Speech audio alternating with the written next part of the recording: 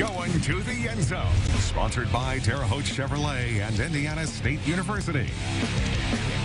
Good evening, everyone. Welcome to week 7 of Going to the End Zone. I'm Grant Hughes. Shout out to the Northview students. A spear tunnel behind us tonight, Omar. That's right. And I'm Omar Tello. A loaded show coming your way as we make our way down the Spirit Tunnel over these next few minutes with only 3 weeks left in the regular season here in Indiana. Grant? We start right after the Spirit Tunnel. Northview Knights, 1 week after beating Terre Haute South for the first time since 1995. Vigo County champs are back on the turf at home in Brazil, ready to squash with perhaps one of their toughest opponents to date in 2021. Extra cheerleaders tonight, too. We like that from Northview. Let's take you out to Brazil, where it's Northview hosting Guerin Catholic. Got an 8 o'clock start after some travel troubles for Guerin Catholic. Northview punts, and then Guerin punts out of their own end zone. How about this? Easton Morgan scoops it at the 48-yard line, and he does the rest with some nice blocking along the way, zigging and zagging, taking it to the end zone. 48 yards, punt return, touchdown. That's how Northview starts this. They are up 7-0 near the end of the first quarter.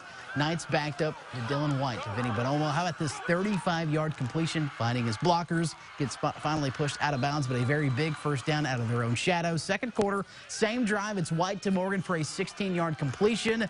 Another first down for those Northview Knights trying to drive 99 yards, and that's when Coach Rates dials up the ground attack. Donovan Cherry had some big runs late tonight. Another big one right here for the first down. Northview gets down into the red zone of Guerin Catholic. Here's how they would cap off the drive.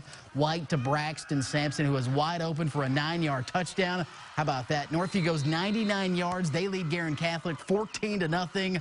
Guerin trying to get something going. But how about this pass? It is tipped, and the Northview Knights come up on defense right into the hands of Donovan Cherry, who had some big runs late in the fourth quarter to melt the clock. Then we got to show Morgan tonight. Had the punt return, had a receiving touchdown, then has this interception right here. Somehow comes down with this, a beautiful pass and interception. Northview, they hang on. They get the big one against Guerin. 26-20 the final. Knights are 5-1 on the high school football season. How about